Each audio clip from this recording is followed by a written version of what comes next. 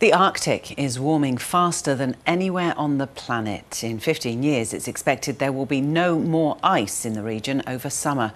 These changes are transforming the landscape and the ecosystems living within them. With less icy surfaces to roam, iconic creatures like the polar bear are under serious threat. We're joined now by Dr. Amelie Meyer, who's a polar oceanographer with the University of Tasmania. Very good evening. Describe to us what is happening there in this region, and as the ice disappears, what's being left behind?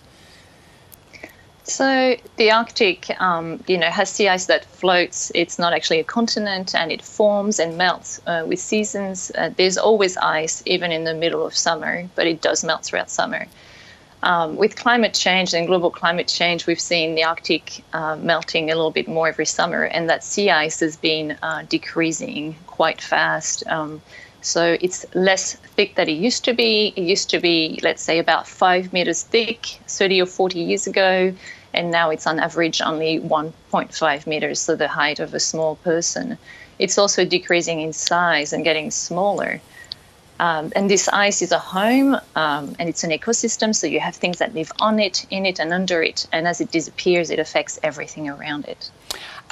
You had the pleasure of living and working there for 6 months or so back in 2015. What was it that was so magical about the place for you? Actually, Lana, the whole family moved north to Norway for me to take this job, and we lived in the Arctic for 4 years, not quite close to the North Pole and on the ice, but the whole family moved and lived in this area, so we saw firsthand what was happening. And then with the work, actually go on research vessel and go and collect data to look at what is actually happening. And indeed, I spent several months on a boat that was frozen within the ice and moving with the ice. And it's really special to go up north, so close to the North Pole, where not many people have actually been, especially in winter. And spending all these weeks on the ice, it's completely dark in winter, minus 40 with storms, and working is actually quite difficult. But what was really special was seeing firsthand what we have up there, what's so special, and what we try and protect through our work. What are the worst case scenario fears for the disappearance of species like the polar bear? So as the ice goes, everything changes. So you have plants growing in the ocean that can't really grow there anymore, or new ones that come in. And as you just say, that has an impact on bigger species like the polar bears or the seals that live on the ice and feed in the ocean.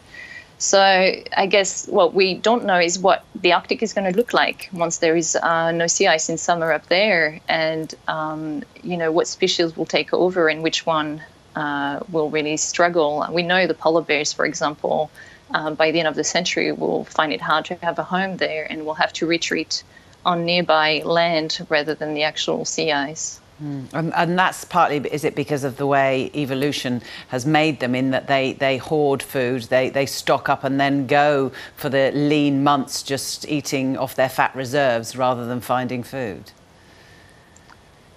Yeah, so without the sea ice, they just don't have their hunting platform, and when they're on land, they're exposed to other things. So without the sea ice, they just don't have a home. That's the main problem for the polar bears. And what's happening in terms of the plankton population? I've been reading that that's significantly increasing. Is that a good thing? So there are a lot of more plankton, and it's shifting. It's just a bit like crops on land, You're used to growing certain crops under certain climate, and when your climate change, well, the crops don't grow as well, and new crops suddenly show up, and some of them are not crops, they're weeds. So it's not always good what takes over, and the local population ecosystem is used to certain type of phytoplankton and plants that they feed on. So when that changes, everybody has to move. So we see species moving, fish traveling further away, and new ones coming in that we're not used to. It's an evolution process. Do we have to resign ourselves to this is what it will be for the Arctic, or are people trying to do things that will change its course? So I'm not sure it's evolution as much. It's really much faster than evolution at this stage. It's happening over decades, whereas evolution would be happening over millennia or centuries. So in this case, we're just putting a lot of pressure on a system that's changing really fast. And the question is, how much longer can it take it? What is it going to look like when it really shifts? But I mean, there is hope. If we act now, we can save that unique ecosystem. If we decrease carbon dioxide emissions in the atmosphere, we can actually slow down the global warming enough that these summers that will be ice-free will only happen occasionally rather than being every year.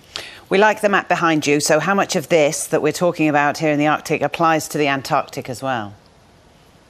That's a really good question. They're two very different systems, and I study both. The Antarctic is not quite warming as fast as the Arctic is. The Arctic is a special place where the more you warm it, the faster it warms. It's actually the fastest warming place on Earth, 2 to 3 times faster than the rest of the Earth.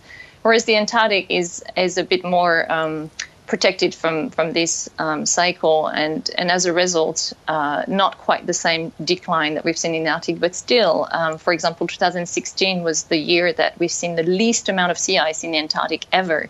And we still struggle to understand why that happened.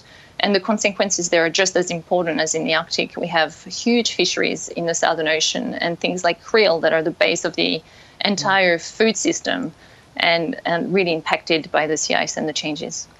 Dr. Amelie Meyer, thank you very much for talking to us on the ABC News channel. Dr. Amelie Meyer is a polar oceanographer, and you can read more about her work and what is happening in the Arctic online. ABC News Online has an in-depth piece about what is happening there. abc.net.au/news, and the photos are fabulous on there as well.